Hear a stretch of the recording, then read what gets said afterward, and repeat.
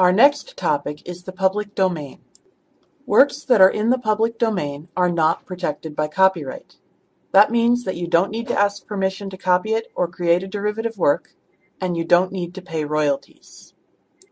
Usually a work is in the public domain because it has aged out of copyright. Copyright has a finite duration.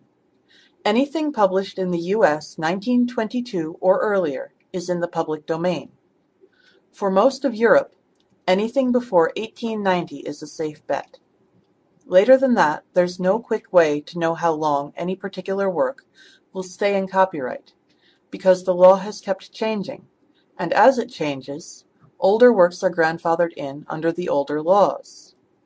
In addition, different countries have different copyright term limits. For works that are published now, and since 1976 in the United States, here are the rules. If the work has one or more named authors, you take the date that the last author dies, go to December 31st of that year, and add 70 years. They call this life plus 70. For published anonymous works and corporate works, which means works that were authored by an organization or business, you take the date of publication and add 95 years. For unpublished anonymous or corporate works, you take the creation date and add 120 years. If you can't determine the date, you're obligated to assume that it was the last possible date on which it could have been created, based on the circumstantial evidence.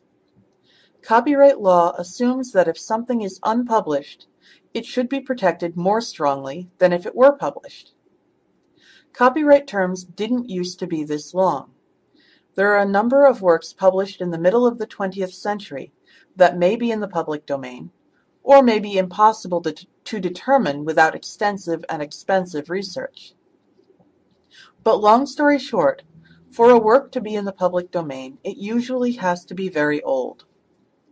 One major exception is that publications of the United States federal government and its agencies are automatically in the public domain from the moment of creation.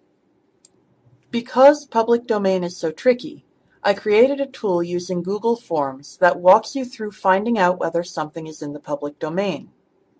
It won't always give you a concrete answer. Sometimes with those mid-century works, whose authors may or may not have renewed their copyright back when those things were required, you may actually have to pay for somebody at the Library of Congress, or another country's equivalent, to go through the records.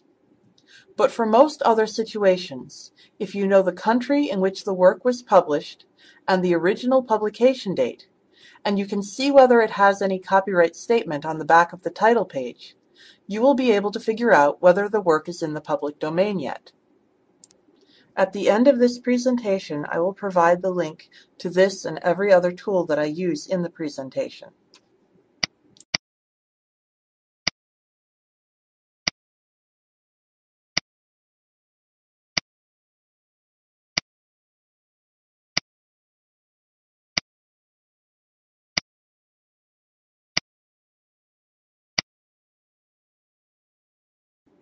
Our next topic is the public domain.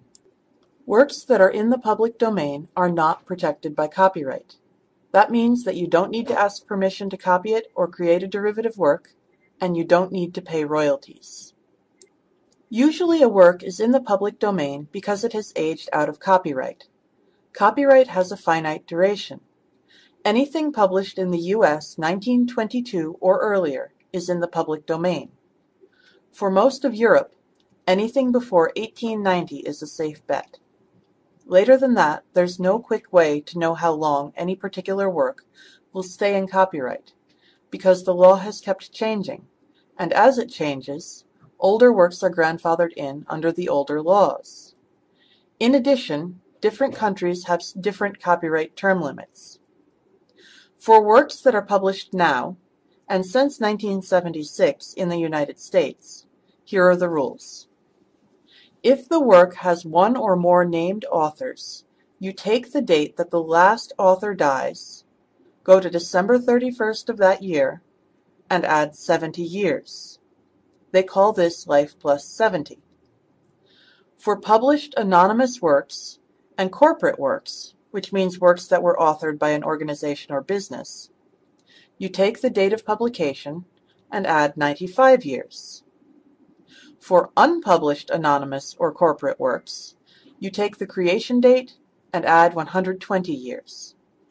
If you can't determine the date, you're obligated to assume that it was the last possible date on which it could have been created, based on the circumstantial evidence. Copyright law assumes that if something is unpublished, it should be protected more strongly than if it were published.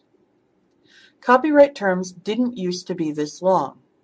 There are a number of works published in the middle of the 20th century that may be in the public domain, or may be impossible to determine without extensive and expensive research. But long story short, for a work to be in the public domain, it usually has to be very old. One major exception is that publications of the United States federal government and its agencies are automatically in the public domain from the moment of creation. Because public domain is so tricky, I created a tool using Google Forms that walks you through finding out whether something is in the public domain. It won't always give you a concrete answer.